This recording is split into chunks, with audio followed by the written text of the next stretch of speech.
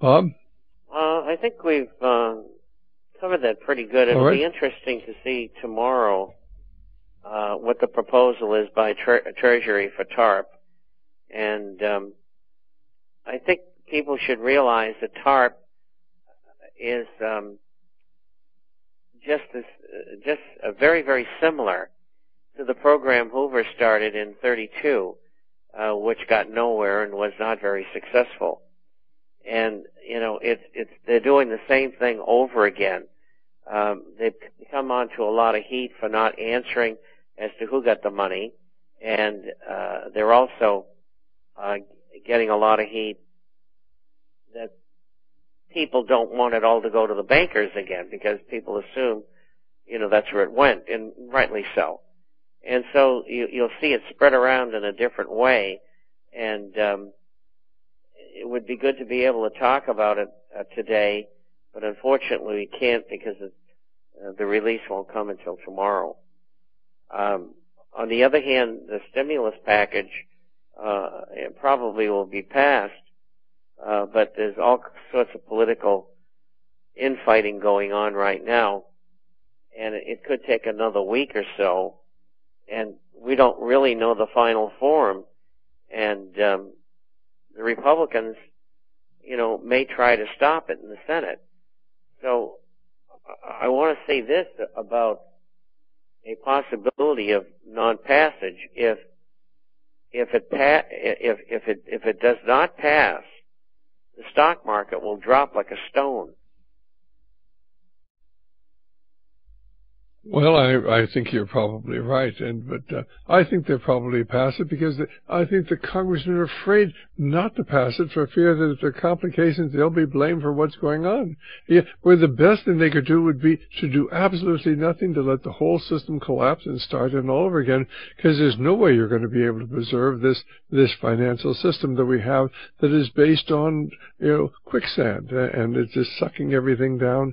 What we need to do is do away with the Federal Reserve System and get back to a golden-backed currency, which is controlled by Congress and by the states, and not by a small group of wealthy bankers who are interested in enriching themselves, but even more are dedicated to the destruction of the economy of the world and, of course, establishment of this one world government, because that's what it's really all about.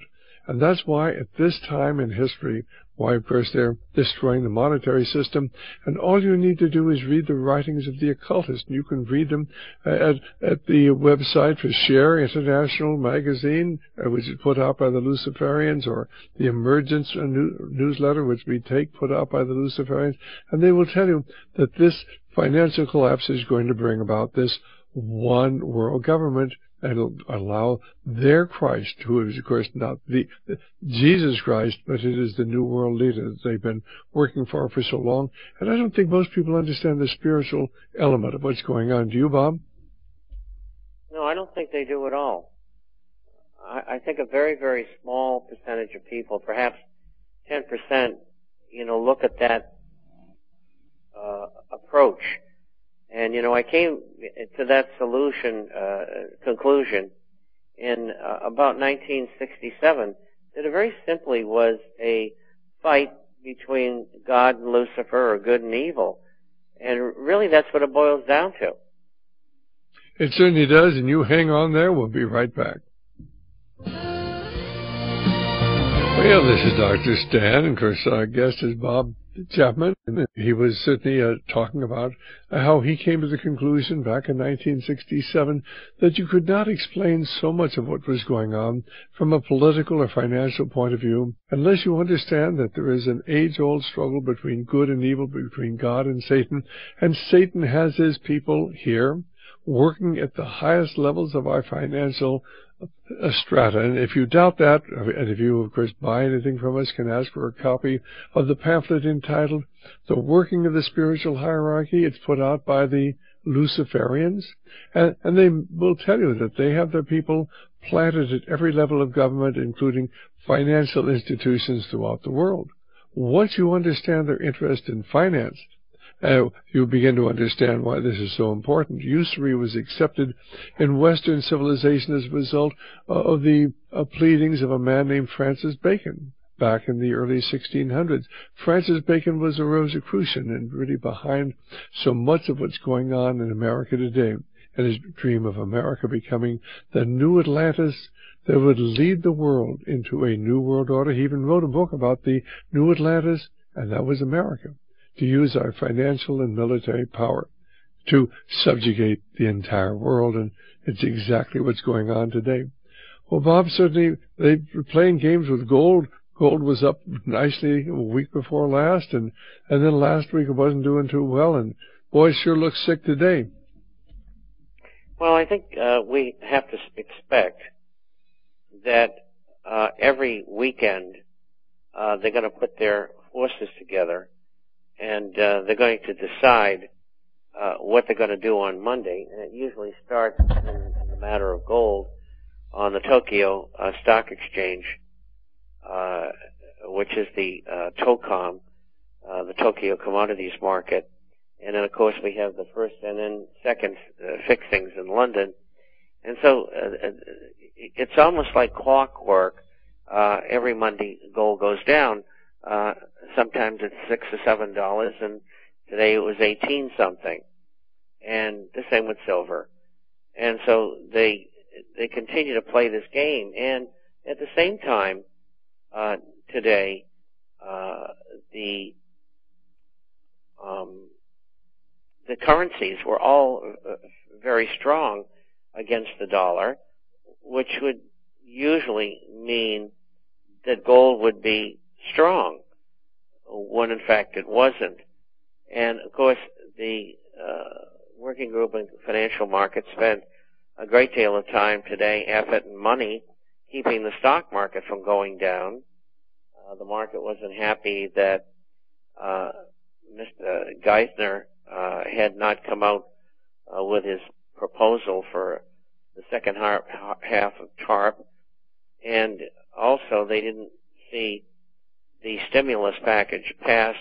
They saw more dissension, and so government steps in and holds the market up, and that's essentially what they did. I mean, you can tell by looking at the numbers in the action all day. The Dow was down 10, S&P was up 12, and NASDAQ was down 4. All of them Dow contributed points. And so the song, the refrain, goes on and on and on. And that is, let's manipulate the markets as much as we want. Well, I think it's so interesting. People should look back to October 3rd. And then Henry Paulson was said, the sky's going to fall, the market's going to collapse. If you don't give me $700 billion, you've got to give me $700 billion. And then, of course, they added $150 billion of bribes for the congressman. They switched 55 votes. And on October 3rd of last year, Henry Paulson got his $700 billion.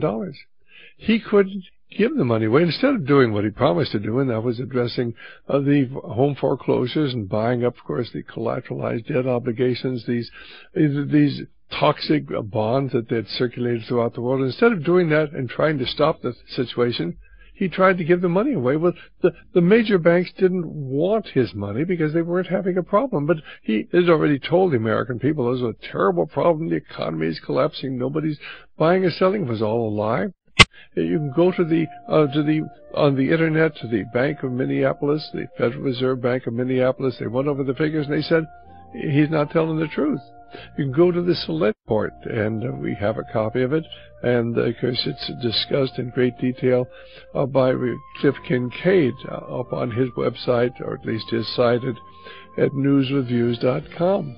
And read it. The Select Report went over the whole period there up until December and said there was no problem. But Henry Paulson had to force the banks to take money, and try as he could, he's only been able to give away $350 million of the $700 million. Why hasn't he gone after trying to do something about the home foreclosures? Because they don't want to solve the problem.